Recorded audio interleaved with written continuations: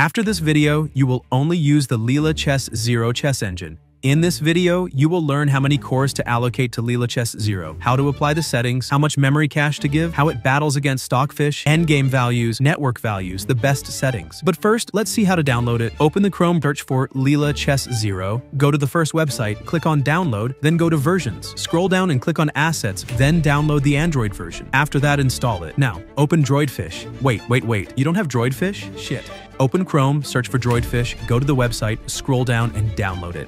Install it and open the app. Now click on the top left corner, go to Manage Chess Engines, then select Engine and choose Leela Chess Zero, and done! Leela Chess Zero is now activated. Now let's move on to the best settings for Leela Chess Zero. Again, go to the menu bar, then Manage Chess Engines, and then Engine Options. If your device has a 4-core processor, copy and paste these settings. But if your device has an 8-core processor, copy these settings instead. 2 tasks are done.